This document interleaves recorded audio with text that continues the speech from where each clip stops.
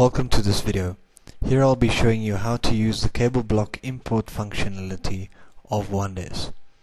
First thing I'm going to do, I'm going to click on Bulk Tools and Cable Block Tools Import Connections. Once I click on this button, I can browse for an Excel spreadsheet that I have set up for cable block connections.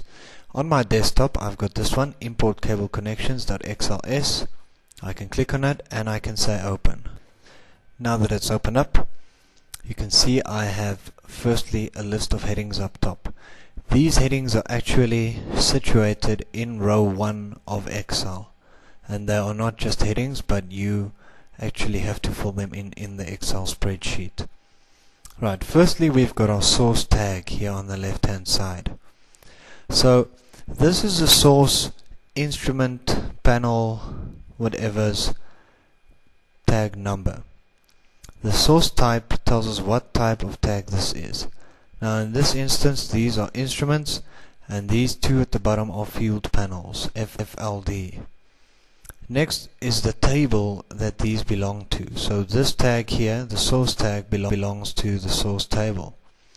Because these are instruments, they belong in the iIndex table.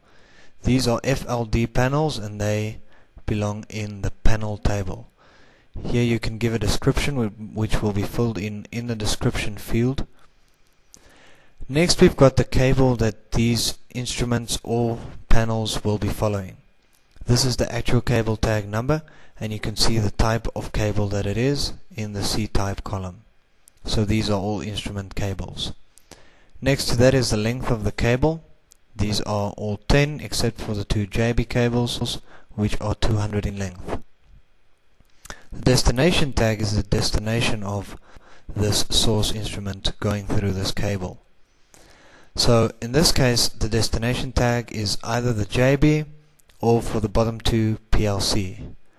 Next we can have the type. We'll see that these are field panels and the bottom two are card panels. They belong in the panel table, so that's why that is filled in there. And then we can tell it which block diagram these belong to. As you can see, here we've got the 300 LV010 going to the 300 JB004. And if we look at the bottom here, let's just open this up a bit more. 300 JBA004 goes to 300 PLC02. So in this instance, the destination, which is there, is used as the source on this side to continue with this connection. Right, so what we'll do now, just seeing that we now know how this thing is set up, we can click firstly on the Build Connections button. I click on it and all the connections are being built. Once the connections are built, we can click on the Create Block Diagram button. The block diagrams are created. Now I can close this down and I can open up on the left hand side, I can open up my Block Connect module. If I open up, for instance, Block Connect 300 JBA004, you'll see that our block diagram is already created. There you go. Also, open up the first one and see that it works. And as you can see, we have got a successful block import. I would suggest watching the following videos also, which are a continuation of this one. Bulk assign T-strips to instruments, bulk assign cables to instruments, bulk assign standards to components, and also using the auto core connect function. Thank you. This is the end of the video.